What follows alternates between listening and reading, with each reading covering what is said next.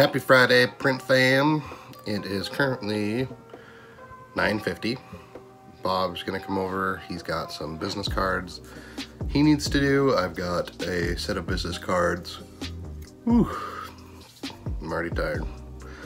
Got a set of business cards I need to do, and I have a lot of just follow-up to do. Make sure I've got all the projects in line, I'm not missing anything, and that things are not getting left behind. So I want to go through all my emails and all my projects, kind of get everything figured out so that I can feel less stressed. I'm still looking for a project management system. If you guys know one, use one, have one, then I'd love the suggestion. I was talking to Cam the other day, and probably like myself, I keep seeing ads for Monday.com, and I guess the biggest issue with that is it's $100 a month, and $100 a month, while it is a lot of money, but it's not a lot of money. I just can't afford it right now. I can't spend another $100 a month on stuff because I've got so many expenses, and I'm trying to save up enough money that I could afford to do this job full-time. And part of the issue with that is getting expenses lowered. So I'm trying to reduce those so that I can afford to leave.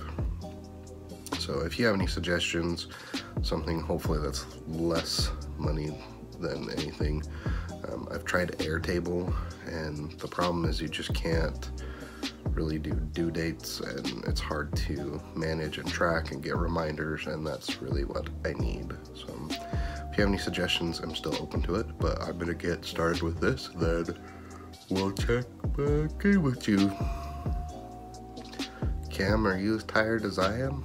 I slept from 7 p.m. last night to noon today, if that tells you anything. All right, print fam, Bob just left, so I'm gonna get these business cards printed. We ended up outsourcing the business cards for him because the customer wants glossy, and I don't have a glossy paper, and I don't want to buy any yet because we're still having some issues.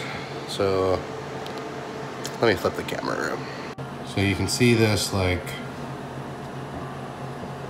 whatever, striping, discoloration that's happening. This is a glossy paper. We're also getting these lines. So they've ordered some new parts that are supposed to fix that, but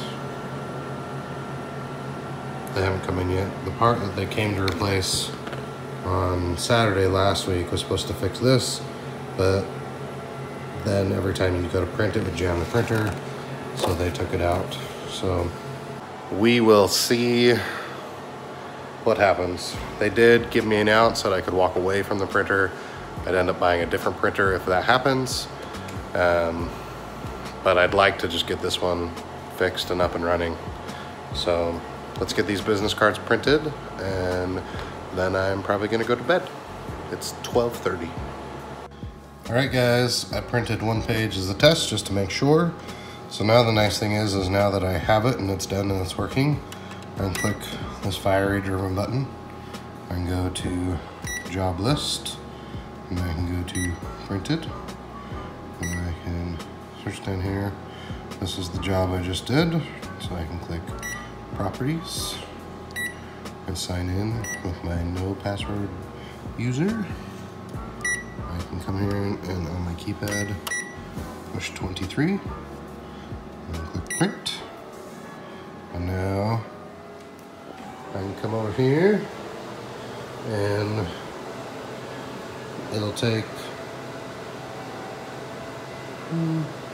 I would say 30 seconds to a minute, and all 23 pages will be popped out. So I push the button at 45 seconds on the timer, and I'm about to hit a minute, so let's see how long it takes.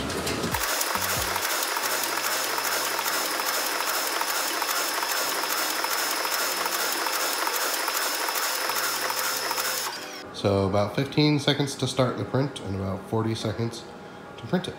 So now I'll throw them on the cutter and I'll see how long that takes.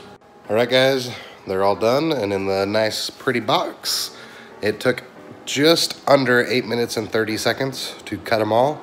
But the nice thing is you don't have to do anything. Once you've loaded them in the printer or in the cutter, they'll just cut themselves until they're done.